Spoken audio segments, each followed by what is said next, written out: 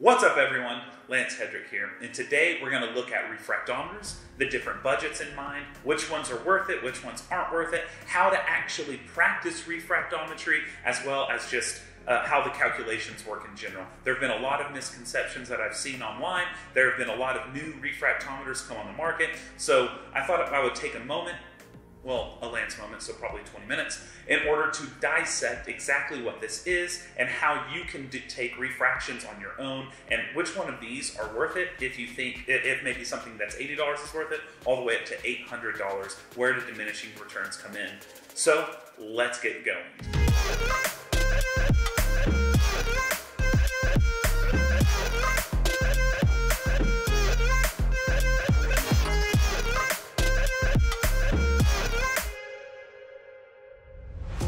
So you may be asking, why do I need to know about this? What does this have to do with me? I like watching your stuff, but I like when you sing, I like when you beatbox, I like when you do the weird stuff. Why are you getting into this really nerdy stuff? Well, it's simple. Refractions are one of the best ways in order to help you dial in a coffee.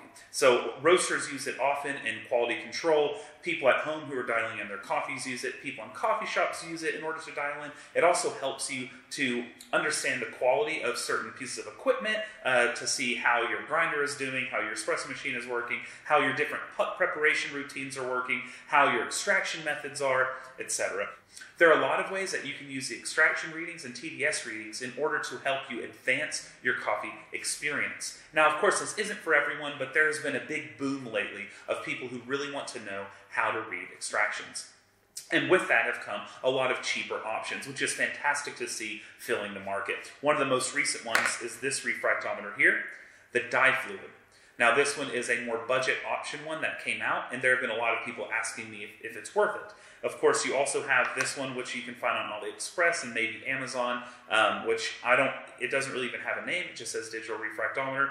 On some of the online forums, people refer to it as Yellow Boy.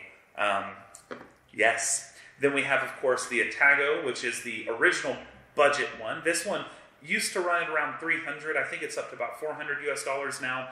And then, of course, you have kind of the OG, the VST. This one now sits around $800, $850 US. So before continuing, I want to note that at the beginning of this, I'm going to briefly explain what extraction yield is, what TDS is, and how we can use those in order to ascertain information about our coffee. Then I'm going to move into how to calculate different extractions. One is for percolation or percolative brewing, which would be a V60, a Kalita, a Chemex, drip coffee, espresso.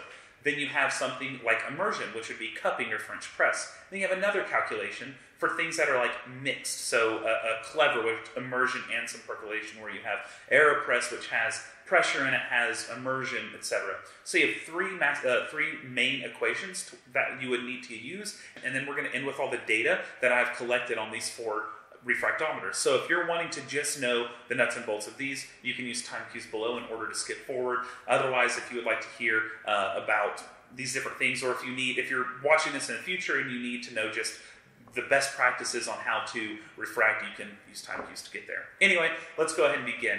What is TDS and what is EY? TDS refers to total dissolved solids, and that's what these refractometers are telling us. Now, I'm not going to dive deep into how these work, but just know that it is taking the angles of the refraction of light entering the sample on the dish. So on each of these, you have a dish with a lens in the center, and this lens is reading the refractive angles, the refractive index of the sample that is on the dish. So each one of these is capable, to an extent, with some of them a wider margin of error than others, tells you what the percentage of the solution on your dish is actually solids, dissolved solids. That's kind of the idea. So I'm not going to get too much more into it. I'll link below. There's a great video that a friend JKim did, where he breaks down what is actually happening in a refractometer. So I'm going to link that below if you want to really dive into that. I don't want to make an hour video, at least not on this one, so we won't dive too deep into that here. So what TDS is this total dissolved solids. It's telling you essentially how much coffee is in your cup of coffee, how much is actually dissolved coffee. Okay, so typically the numbers you see are in between 1 and 2 when it comes to filter coffee, and anywhere from maybe 6 to 12 when it comes to espresso. Now those numbers are referencing percentages. Percentage of your total brew. So in a real example, what that would be is if you had a 200 gram cup of coffee, meaning you weighed your cup without coffee, and then you had 200 grams of coffee were brewed, and you had, let's say, a 1.5 TDS. What that means is 3 grams of your 200 gram coffee is coffee. The rest would be water. Make sense? So you have TDS, total dissolved solids. It's usually between 1 and 2 for filter. So 1.5 TDS in a 200 gram coffee would be a 3 gram extraction. So let's say you have a 200 gram coffee, and let's say you 20 grams of coffee to make it. That's not real, but you had 20 grams of coffee to make it. You had 3 grams in your final cup. That means 3 of the 20 grams were extracted. Okay? Now, extraction yield is talking about the amount of the bean itself that has been dissolved. So let's say you have 20 grams of beans, and you have 20 grams of beans, and you are trying to figure out what your extraction yield is. What that means is how much of those 20 grams of beans are now dissolved. What percentage of your dose is now dissolved in your final cup, right? So if we have extraction yield, that is the percentage of your coffee that is dissolved in your cup. TDS is the percentage of your final cup that is coffee. Now, of course, these can be written out in different mathematical equations. So I'm going to move over to a whiteboard, and I'm going to walk you through these different types of equations so you can further understand the algebra behind it, as well as how we're going to use these equations with the information we get from these refractometers in order to ascertain the numbers we need. All right, so the first equation we're going to do is the one that you're going to likely use the most, which is the one for percolation. Now this one is E, which is your extraction, that's what we're trying to solve, equals concentration, or your TDS, times your total brew weight, all that, the product of that, divided by your coffee dose. So you essentially have your EY, just in common parlance, equals TDS times your brew weight, so your final weight, I always say total brew weight, divided by your dose. So if that's easier to understand, you can just do that. But anyway, more simplistically, E equals C times B over D. So this is what you're going to go to whenever you're using your TDS in order to figure out a percolation extraction. Now, if you don't have the original equation that you would use if you didn't have your beverage weight, which I don't know why you wouldn't, but if you didn't, what it looks like, so you can have an idea of how we get to this equation, is extraction yield equals concentration, or the TDS, over 1 minus your concentration divided by 100, okay? And then we're going to multiply that times the weight of our brew water. So if we did 16 grams of coffee to 320 grams of water, the W would be 320. That divided by our dose minus L. Now L I'll discuss in a second. That's your liquid retained ratio. And then we're going, this equation roughly can be rewritten as follows. So I'm going to put the little roughly, cute little roughly sign. So roughly, this isn't really going to change all that much. This right here is going to be pretty minuscule. So let's take for instance a typical C would be, a typical TDS would be like 1.5. So if we did 1 minus 1.5 divided by 100, that is going to be a minuscule difference from 1. So essentially, when we rewrite it, we can just put C. So pretty much just the TDS. The only time this really comes into play is if the C is really high. So something like espresso, something that has a high C. High C, that's funny. So if we had a 10 TDS, for instance, that would be 1 minus 10 over 100, right? That'd be 1 minus 1/10. So that would be 0.9. So what we would have here is 1 over 0.9. And that can actually cause a bigger difference, right? But for all intents and purposes, we're going to just have C here, and then we will multiply that by W, so that's total brew water, over dose, and then minus liquid retained ratio. We'll talk about this in a second, but that is roughly 2. So that is how we get this equation, but of course we can simplify it with this right here. So whenever you're doing extraction yield, that's what you're going to go for. That's how we're going to get our extraction yield for percolation. Perk. What's that smell on your shirt? It's that perk. All right, next up we have the equation for immersion brews. Now this one is a little bit more complex than the simplicity of the first one, but we'll get through it. Extraction equals C, that TDS, divided by 1 minus C over 100, so that's familiar, we saw that just a second ago, times the total weight of your water divided by your dose. Okay? So this is what you'll need to use in order to ascertain your immersion, because in your immersion brews, you have your water in it the whole time. You're not percolating, so you use the full amount of water right here. Now we can roughly translate that as the following equation. Just like last time, we can essentially negate this because how small that is going to impact it, since it likely won't be that high of a number, and we're going to say it's just C times W, all that over D. So we have TDS times total water divided by your dose. So this is what we'll do for something like cupping or French press. This is your immersion.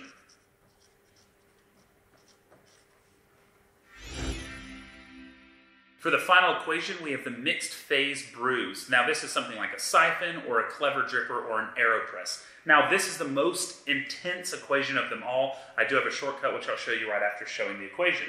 So of course we start with E, our extraction yield, equals, then we have a big old parentheses, the concentration of your beverage, so your full cup TDS, minus the concentration of the last few drops. Now that literally means the last few drops, like coming out of an AeroPress, you would gather those and you would refract them. And you would divide that by 1 minus the concentration of your last, so the TDS of those last few drops, divided by 100. Okay? Then we'll end the parentheses there. Then what we're going to do is we're going to multiply that by the beverage weight divided by your dose.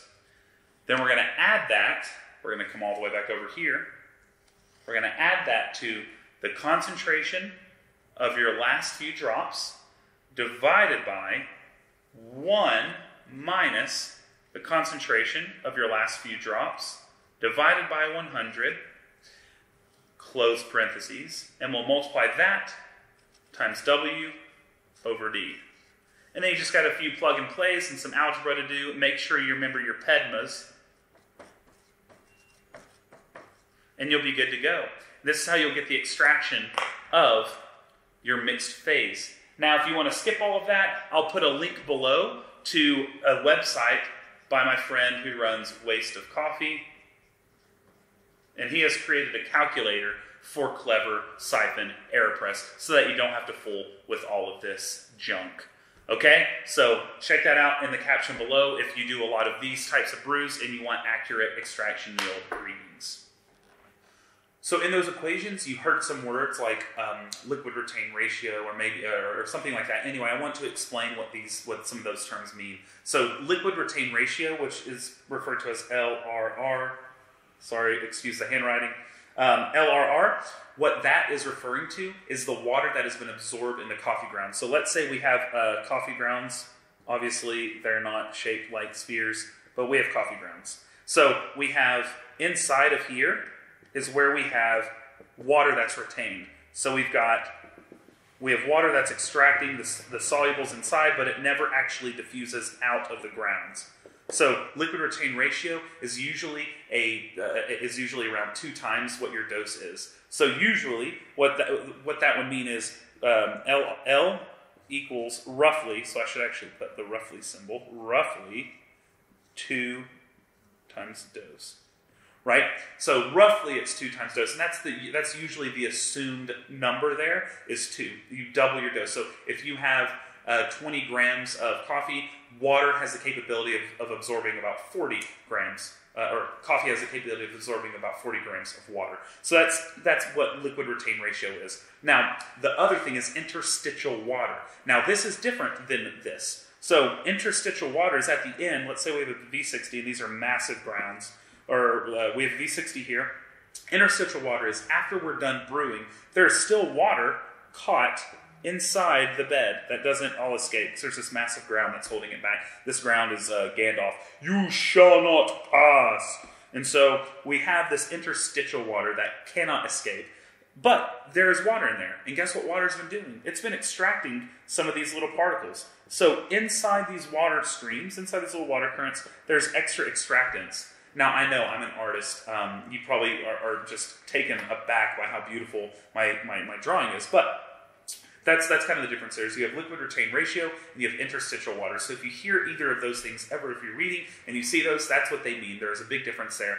The interstitial water is something that, for instance, Scott Rayo, I'll put a post he made from 2017, talks about the importance of LRR is what is used in some of those calculations. I have a lot of resources in the caption below, so please take the time to look through them. If you are super anal and you really want to get down to precision to a 100th of a percent, well, I have Jonathan Gagne, astrophysicist up in Canada. He has this really intense way of going about doing it. He's changed some of it since, but below you have a really intense methodology, essentially. You also have a waste of coffee, which is a blog I put down below, his way of doing it as well. So now that we know the calculations, how do we actually get these measurements? What is the system, the methodology in order to get these? Well, for percolation, there is a certain way, and then when you use immersion or the mixed brewing, there's another way. And now what I mean by that is you can pretty much unfilter with percolation, like not use a filter, use an unfiltered sample unless it's espresso. And then for espresso, immersion, and the mixed, you're going to want to filter those samples if you're trying to be as accurate as possible. Now, if you're just doing this as a home brewer or you're just trying to see relative differences and you're not actually trying to be super anal about the measurements, then you don't really need to filter it. But with all the colloids, the oils, the fines, particulates, all these things that get into your sample, you're going to have a really inflated TDS reading. So which small differences on your TDS reading, you're going to have catastrophic differences in your extraction yields. So if you're wanting to measure and truly see the efficacy of something, you're going to want to use some sort of filter. Now, one such filter is the VST filter. Now, this goes with a syringe, and then you have the filter itself, which is this cute little guy. Now, the issue is, these are single-use filters. So it's plastic waste, it's expensive, it's just not great. So I actually don't use them very often at all because I'm not often really trying to prove I can hit 1,000 extraction yield and prove to everyone that I've got the best extraction theory. That's not my bag. Now, I did use it in my methodology for testing all of these, which we'll get into here in a second. But essentially what you do is you draw your sample into the syringe like so. And then once you have your sample in there and you have it cooled, which I would wait until it's cooled, that's a very big thing we'll talk about in a second, you screw on the filter and then you just squeeze it on out. So you can either wait till it's cooled in here or you can squeeze it into some sort of closed container so that you can allow it to cool in there. But anyway, so we have the filter for something that we need to filter, obviously, or unfiltered. Now, the way that we go about getting these samples is Gagne suggests a glass pipette. A lot of people use these plastic pipettes. There's also a new movement towards using what's called a double spooning technique. But the most important thing to know is that when you're getting your sample, you need to ensure that it's contaminant free.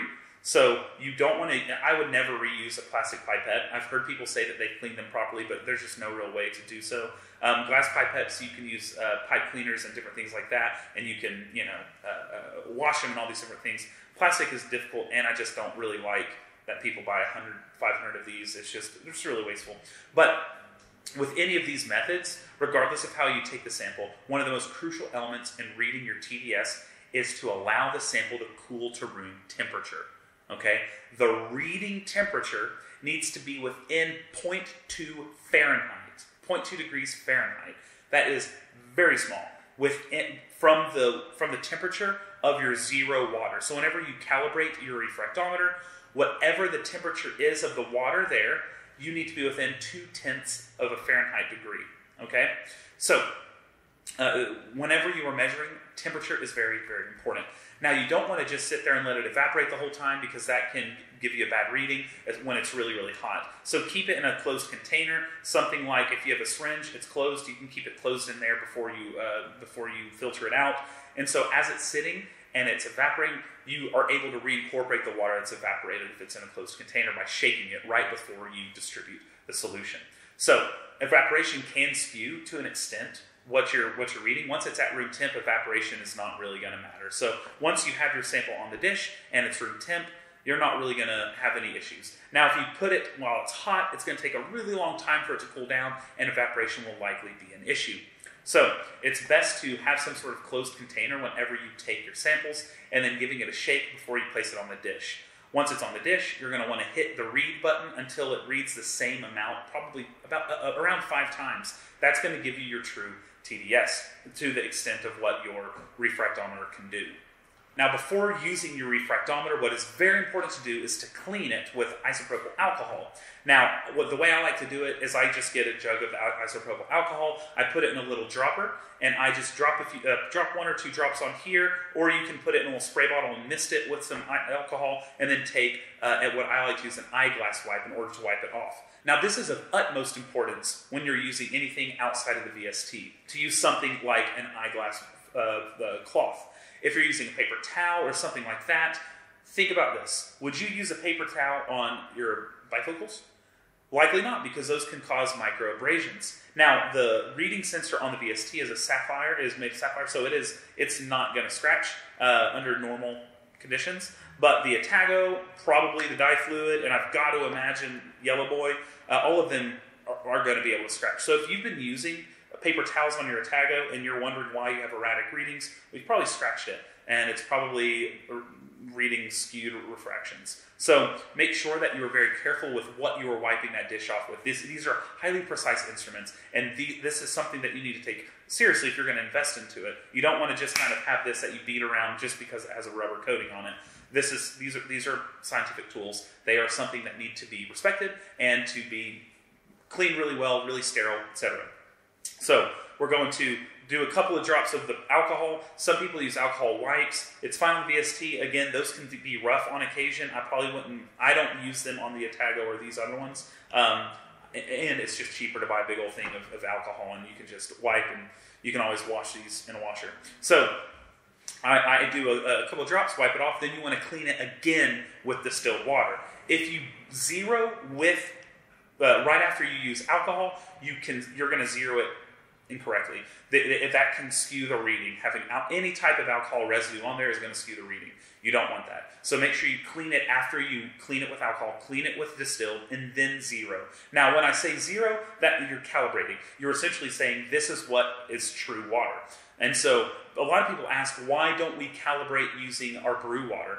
Well, I'm going to leave that for the scientists. All I know is I've been told by the scientists to use distilled water. So I'm not even going to try to feign that I know. But what I do know is every coffee scientist I know, including Gagne and Samo and different people, all say to use distilled. And I've got to imagine that has something to do with how it's reading refractions and how that is just setting the bar at ground zero. Now, I know that you're going to say, yeah, but brew water is what we're adding to the brew water element. But I think it has more to do with the fact that you're calibrating a machine to hit specific refractive indices, and it's important to use distilled because there's nothing really in it, and that's what you're telling the machine. This is nothing, so tell me what is in something that has something.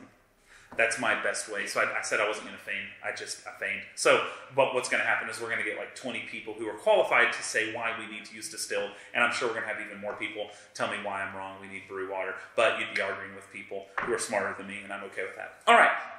So we're gonna zero out with distilled, and then we're going to wipe it clean again, and you want to make sure that the dish is room temperature. Now, if that means zeroing and then leaving the water in there because the water is probably at room temp, and leaving it until the dish cools down, that's good. You don't want these dishes hot at all. They need to be room temperature because, of course, temperature means so much in this. And I'm having the caption below, again, a lot of fantastic resources, and some of them show, especially some of Gagne's posts, show the drastic difference that temperature can make.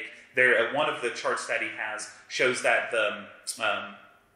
at the proper room temperature, so at high temp over here, low temp over here, and you have an increasing TDS on the y-axis. When it was at the proper room temp, it was at 145, but as it was hotter and hotter and hotter, it was going down. The TDS was down to almost like a 1.23 or something at about 85 Fahrenheit.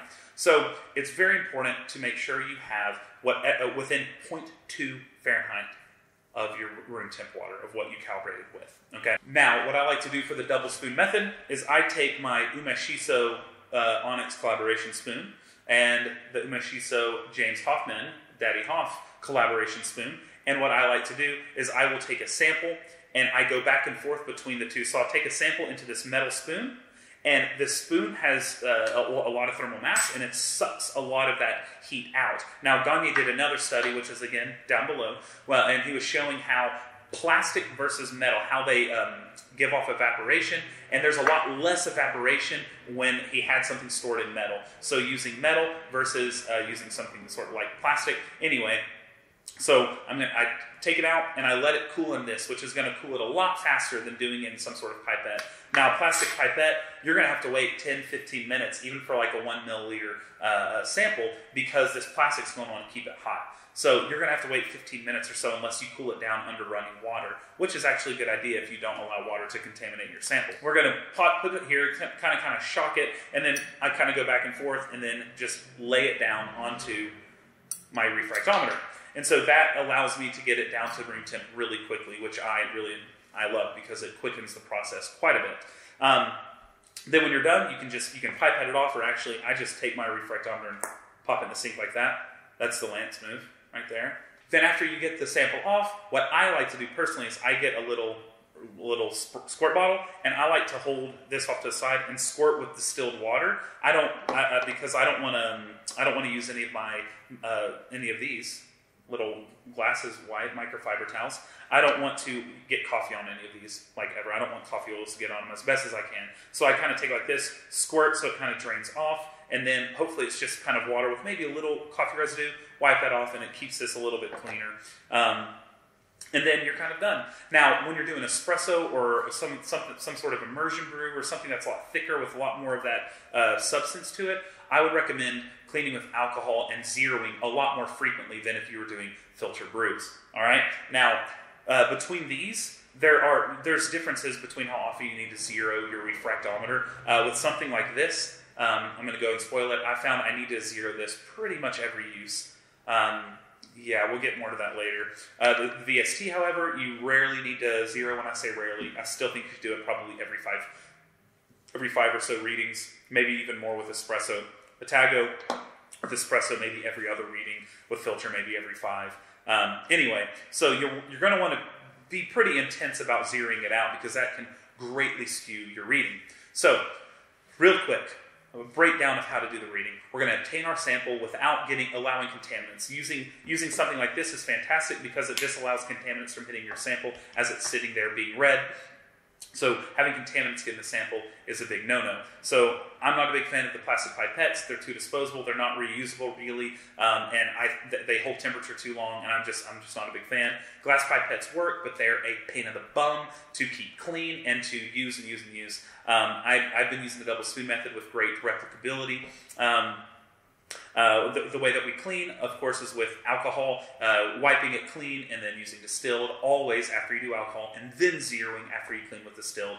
Then we're going to put our sample on after it's to room temperature. We're going to read until we have a stable reading 5 times. We're going to do the Lance move, toss it off, and then we're going to spray it with some distilled or drop some distilled, clean it off, and we're good to go. So that's kind of a basic methodology on how to read. Of course, I have a more intense version, a couple of them in the caption, so I want to reiterate, go look at that. This is called the Otago Magic. It is a little piece of metal that acts as a cap on top of the Otago. Now, what I love about this, maybe more than anything, is that it acts as a heat sink. So that is just a big old thick piece of stainless steel. When you put it on top of your sample, it sucks the heat rapidly so that it gets down to room temp like immediately. So I use this like always when I'm using the Otago. So the issue with the Otago is the sensor is actually much bigger than on the VST. So when we're looking at it, look at the 2 sensors. The diameter on the VST is much smaller than that on the Otago. So you actually need quite a bit more coffee sample in the Otago to get an accurate reading. Well, the more sample you put on your dish, the more potential particulates you have on that dish. The more potential for a misreading with the refractive index. Does that make sense? I know you're thinking, well, it should be the same throughout. 1 drop versus 10 drops should have the same proportionally. Well, that's correct. But you have more sample, you're going to have more floating around and more potential for light to skew in a specific way.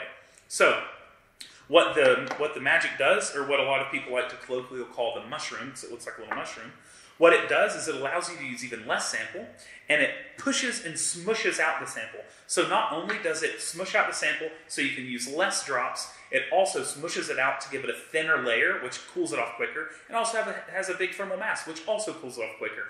And finally, it gives it a cap. The Tago doesn't come with a cap, VST does, gives you a cap so no other contaminants can mess with it. So it's great. Now, I would not say it does a good job at stopping evaporation, because that doesn't really matter once, like I said, once it's close to room temp. So I wouldn't really worry about that, but everything else is a big deal. Now, one of the big issues with it is this thing you have to treat just like you do the dish. If there's a nick in this, if it is not perfectly clean the same way you're cleaning this, you're going to have a skewed reading. So the repeatability of it is really high, and it gives you a really good reading as long as you keep it really clean. Now, someone, Renegade Guru on Espresso Aficionado Discord, machined a couple of these for the Yellow Boy. So yeah, there's different ones for all of these. Now, I've been using one of these that that Renegade Guru made for that onto the dye fluid, and it's actually helped a little bit. Because the dye fluid seems to be a bit erratic, which we will now get into for real. Okay, the final bit. You finally hear, maybe you skipped to this part because this is all you cared about, and you missed just the best video of all time. Or maybe you've been sitting here the whole time and you know why it's the best video of all time. So, let's just get into it. We have the four here. We have the VST, which is the OG. We have the Atago, which is kind of the original budget one. We have the dye fluid, which is a recent big hit on Instagram and on different social medias. And then we have the Yellow Boy, which is big on a lot of online forums.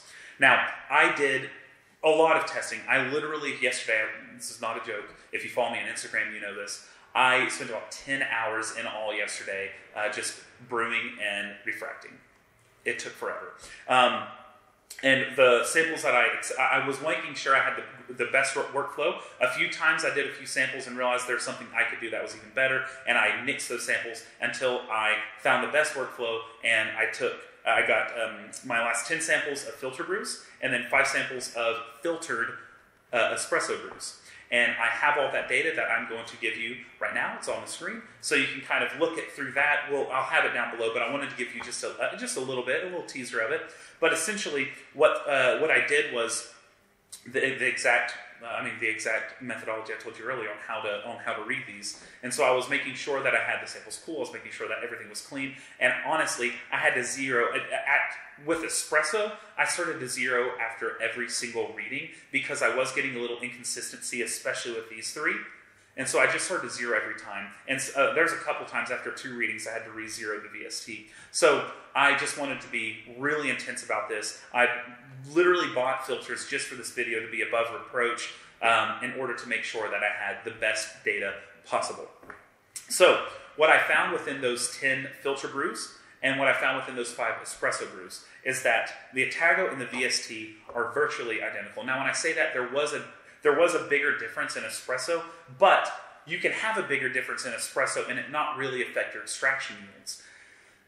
In filter, however, because it's much smaller TDSs, a small difference can affect a big change. So a 0.01% change in filter is much bigger than a 0.01% change in espresso. And if you look through the data that I posted there, you're going to see the different extraction yields whenever you have differences, even to the hundredths. There's bigger differences. And so I want you to note that these two were very similar, even though on espresso there was a bigger difference. The dye fluid on filter was erratic. It was kind of just everywhere. Sometimes it was 2 or 3 tenths above what I was reading here. Sometimes it was below. And then sometimes, as it sat there, even at room temperature, for fun, I would hit read again. After 5 or 10 minutes after I've already collected the data, I'd hit read again, and it would go up another tenth or another 2 tenths. It was just kind of all over the place. And then the Yellow Boy just read under the whole time. It was, and it's only to the 10th, which is not ideal.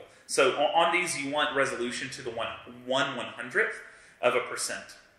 That's kind of what we're hoping for. Now, and especially because most people are using scales that are inadequate, including myself. The Lunars, I think, have a plus or minus 0.2 gram margin of error. Mitch Hale, who said that, which is a waste of coffee, he said that if you have a scale that's worse than 0.1 gram margin of error, then you only really need to give your extraction yield to a tenth, because after that, it's the variability is too high to really mean anything sufficient. So whenever sharing your extraction yields, you should really just give all the information that you have and just round to the tenth, because going to the 100th is not as accurate anyway, if you don't have a super accurate scale.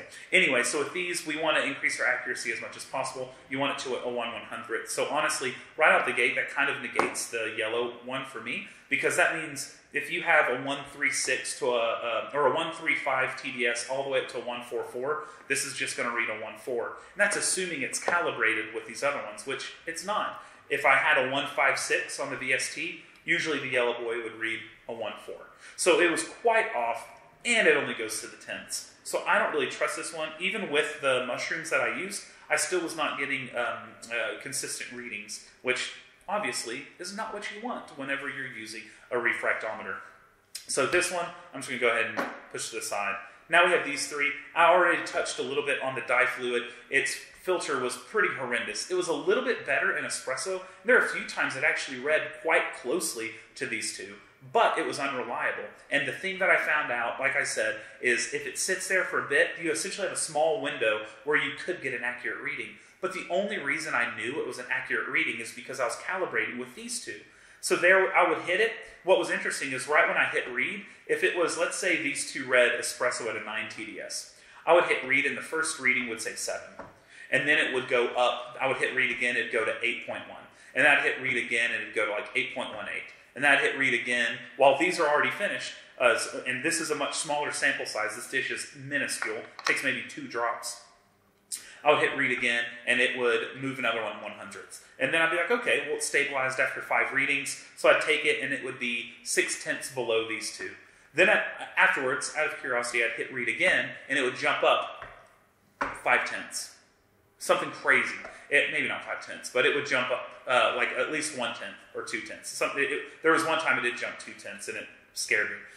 So this one's just a little erratic in its current form. I know they're working on another version with some apparently pretty neat technology. We'll see what goes on there. But in its current form, I do not recommend either the yellow boy or the dye fluid, because they're just going to give you inaccurate results. Now, if they were consistent, I think that would be helpful. But neither of them were consistent. Meaning, if we were to take these as our gauges, if they were to have been consistently like below, and we're following it consistently, that's great. I don't really mind that. But the issue is if these were the goals, and they're moving like so, the other ones were kind of jumping around it. So it's not going to give you reliable data. It can give you really inflated numbers, especially the dye fluid.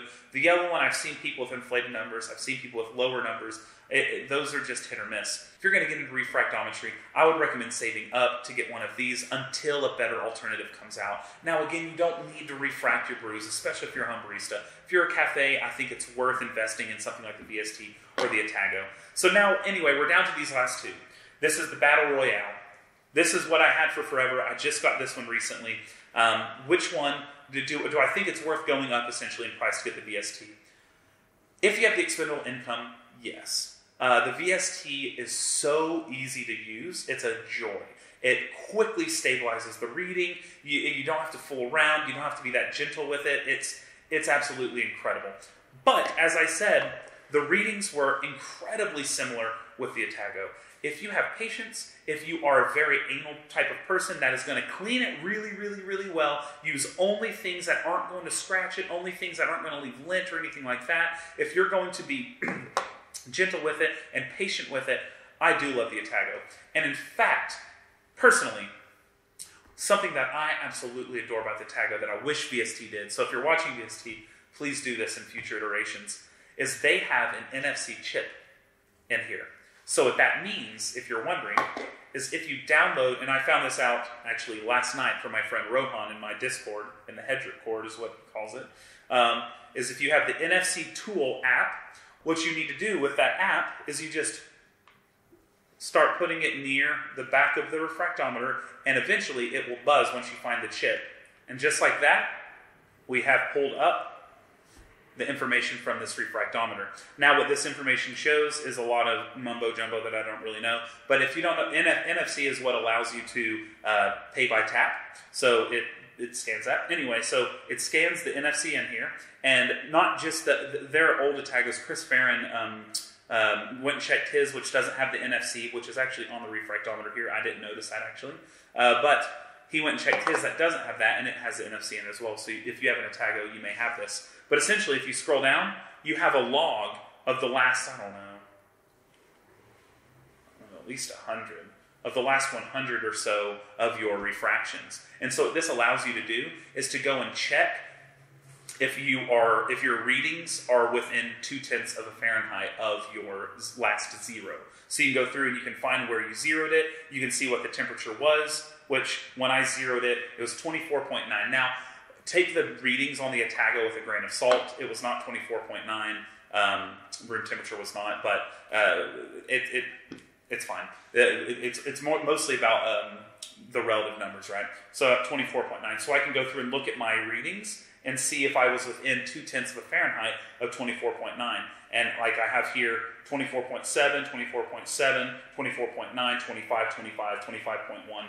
So we're within those 0.2. So that's kind of the goal is that 0.2. I can't stress that enough. But anyway, that's something that's really neat about the Atago. You can use that NFC, tap with your phone, and you can get a log. The VST, at least from my sitting and doing it, doesn't seem to have that. But it does have the really cool app that comes with it, which I want to speak really quickly about before we end. The app on the VST has a built-in